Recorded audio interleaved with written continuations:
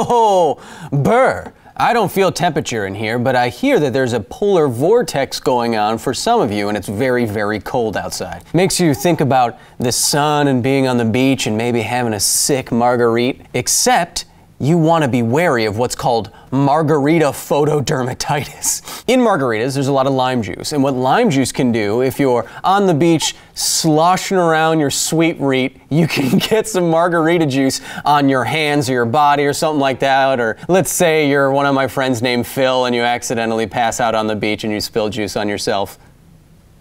Oops.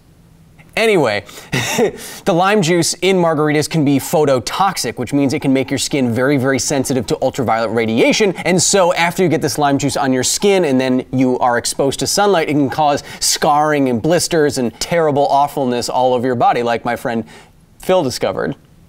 Oops. That's why this version of dermatitis is called Margarita dermatitis. So be careful with your summery drinks when summer finally rolls around, because you know what they say, fun in the sun is no fun when the sun burns them buns. It's actually quite serious. Hello and welcome to another edition of Because Science Footnotes, the companion show to Because Science, where I take all of your comments, questions, and corrections and address them. And then I give you a hint as to what's coming up next on this channel. A hint? Start! But getting right into it, in the last episode of Because Science, we were talking about the most evil plants that Poison Ivy could control with her superpowers. Now, we don't mean that plants are evil, that they're out to get you, they just want to protect themselves. So we were trying to think of the most devious defensive mechanisms that Poison Ivy could employ if she was to use plants against superheroes and heroines. But what did you have to say? I said that she could use something like giant hogweed or manchineel or dendrocnide moroides, and they would make very, very potent weapons if she was fighting someone like Batman. But what did you have to say? Our first comment comes from Aspen Hansen, who says, in my D&D game, the players went to the jungle and I made living tree enemies out of the manchineel wood. The players set them on fire. They regretted that decision. See, some of you are already way ahead of me using evil plants to... Wait a second. There's another comment here from Trevor Christians, who says, she'd use manchineel? My gods, my dungeon master had us encounter those sons of birches in his campaign. Are you two from the same game in the same video? Bringing people together. If you both are from the same game, commenting separately on this video about how you hate manchineel smoke because it can blind you and your characters, I don't know, what are you, a rogue? That's pretty awesome. They rolled a 20 for coincidence. It was a coincidence check and they rolled a 20. Woo! Our next comment comes from Seth Dawson, who says, hey Kyle, love the episode because you go into one of my favorite topics. In a way, marketing has had a huge effect on the dangers of bloodroot, which we mentioned in the episode. A big reason for this is because people want cheap home remedies to remove their warts or to cure cancer, and then they buy black salve ointment that contains extracts from this plant to do so. What they end up doing is getting giant holes in their skin at the application site. Poison Ivy has allies in the quack department. Yes, unfortunately, bloodroot and the extract, the sap, which can destroy the layers of your skin. Unfortunately, that has been co-opted by so-called alternative medicine treatments that are seeking to cure people's tumors and cancer. They tell people to apply it to your skin, and it straight up kills those skin cells, which are then sloughed off by the body like you have gangrene. And they claim that this can help cure what ails you. Of course, these treatments are not effective in curing something like cancer, and they can be severely disfiguring. So yes, unfortunately, bloodroot, like we said Poison Ivy could use, is incredibly and dangerously effective. You know what they call alternative medicine that works? Medicine. I'd stick within the bounds of, you know, the not burning your skin off. That's not to say that you can't get medicines from plants. In fact, we get many, many, many medicines from plants. We just want to apply them in the correct way with evidence-based, science-based treatments. This is not one of them. Our next comment comes from Mavrock, who says, Poison Ivy used Vine Whip. Batman is dark type. it's not very effective. That is accurate Pokemon stuff. That's what I want on this show. What is the next comment? Help me. I can't stop talking like this. Someone, I'm not kidding. Please, someone help me. Gonna start clapping. Now, what am I on Twitter? I like to use hand emojis. Our next comment comes from a number of you, and you all say something about Superman. If you used phototoxic sap, like from the giant hogweed on Superman, that would make him allergic to the sun. Wouldn't that be a great attack against him? I would suspect that Superman has super skin, so even if you were to make his skin super sensitive to ultraviolet radiation, such that it would cause blisters and something like that in your skin, he would be able to handle it. But if he couldn't, that would be such a smart and sciencey thing for a comic to have, for Poison Ivy to be like, sorry Clark, you have some phototoxic sap on your skin there. I recommend staying out of the sun for a few days. Our next comment comes from Andres Arancio, who says, comic concept! Batman reveals in a discussion with Alfred about how he wanted to use Wayne Enterprises to lock away all the dangerous plants from Gotham by buying or bribing the whole plant-selling market, specifically to stop Poison Ivy from getting something like Bloodroot or the Dendrochnide moroides plant on her arsenal. Obviously, due to the narrative, the comic is about Poison Ivy getting a hold of all those plants and wreaking havoc on Gotham. Heck, want Batman to be badass nerves of steel? Have him stabbed by the needles of the Demoroides plant in the climax of a story and make him struggle with the want to end it all to stop the pain. Or if you want to be tear-jerky, you can make Damian Wayne or another of the Bat family get the effect and force Batman to lock them up for their own good. I'd buy that comic, and I've never bought a comic. Our next comment comes from frequent commenter Ninja Bear Films, who says, giant hogweed sap is basically the worst idea for a practical joke to put in someone's sunscreen. Yeah. You monster? Wesley Welch says, I still have scars from when I fell into hogweed as a kid. No, don't put that in sunscreen. It's the opposite of sunscreen. It makes your skin hypersensitive. And then don't want that. But the nerdiest comment at the time I'm filming this episode of Footnotes, I gotta give to, I apologize in advance, Pavel Wisniewski, who tells a story about the hogweed in his country, and it sounds like aliens conquering a planet, and I love it. The hogweed comes from the Caucasus and was imported to Central and Eastern Europe in the 50s and the 70s because it grew like crazy, and the amount of green mass and high acidity were perfectly suited for the production of cattle food. It could not be eradicated. Even cut to the ground, it was able to grow. After the first euphoria, however, came a reflection. Acidity had begun to be a problem as it has corroded agricultural equipment at an alarming rate. The cows did not want to eat it, and even if they ate it for unexplained reasons, it made the milk taste whatever that word is. It was tried many times to eradicate it, but to no avail. He spread I think he meant it, but he spread everywhere, and at some time he took practically all of Europe.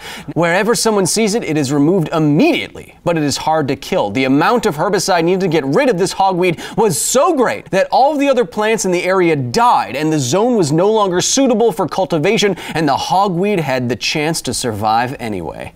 Wow, hogweed sounds like an absolute horror show. And for telling us all about it, Pavel, you are indeed a super nerd. What? What did you expect? But of course, I'm not always right.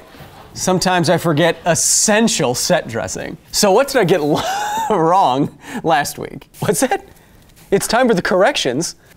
Our first correction comes from Cyberclops on Twitter, who says Poison Ivy couldn't use Manchineel because Gotham is a northern city. It's a tropical tree. Maybe that's why she doesn't use those types of plants that you mentioned. She cares for plants and wouldn't want to grow something that would die because of her negligence. That's just part of her psyche. I think that's a very good point, Cyberclops, although I think that Dr. Isley could probably just go to a tropical plant store or have her own specialized greenhouses set up around Gotham to enact evil plans, but it's a point well taken. She would probably have to work with the plants that were only native to her area, and maybe that is why she deals with regular old vines and trees. Okay, fair enough. Back. Our next correction comes from Boxhead6177, who basically says, well, Batman and other heroes usually wear suits that cover the majority of their bodies. All the stuff that we mentioned that poison ivy could use in terms of contact damage and destroying skin and stinging people, that would be totally ineffective against someone like Batman unless it was specifically stinging his face. And if you were fighting someone like Iron Man, it might be completely ineffective. I think that's totally right. Against many, many heroes, all the plants that we suggested wouldn't be all that dangerous. I think it would make poison ivy more dangerous in general if she used a tree like the manchineel. But you're right, it wouldn't affect heroes as much. Although there is a workaround for this kind of thing. Consider the other kinds of plants that she could use if she was going for more of a brute force approach. That's what the next correction gets to. Blake Listman points out, what about dropping a redwood tree on someone over and over again? That would really hurt. Dare I say it, it would even be lethal. Lethal. Lethal. Yeah, imagine using something like a giant redwood tree. This is General Sherman. It is the largest tree that we know of on the planet. It has an estimated mass of over 4 million pounds. If poison ivy could make that thing move around, it could smash the Batmobile to pieces like that. Isn't that right? See? Another honorable mention comes from Tyler Smith, who points out that if poison ivy used something like pitcher plants or Venus flytraps and mutated them to be huge, that would be even more ghastly. And I totally agree. If you've never seen a pitcher plant, they are horrible if you're an insect. But if they were huge, death by something like a pitcher plant would be horrible. They look like pitchers and they have liquid at the bottom of them. But that liquid is basically the intestinal juices of the plant. So when things fall in, they slowly dissolve and then are absorbed by the plant as food. So just think about it. If poison ivy could make a giant pitcher plant, you would be by the edge. You'd slip in because it's very slippery. You are inside of a liquid now, and you are, it's dark in the pitcher plant, and the edges of the pitcher plant are so slick that you cannot climb back up, and then your skin feels a bit tingly, and you slowly realize that it's starting to fall off, and there's nothing you can do to prevent yourself from being turned into a soupy mush for the benefit of a giant plant. But the nerdiest correction at the time I'm filming this episode, I gotta give to recent frequent commenter Infinite Asim, who says, "Okay, Kyle, love the show. Now, I believe you missed one way. Poison ivy could kill a legit whole lot of everything on the planet. She could do this by acting on a microscopic level, and she could literally hold the entire world hostage."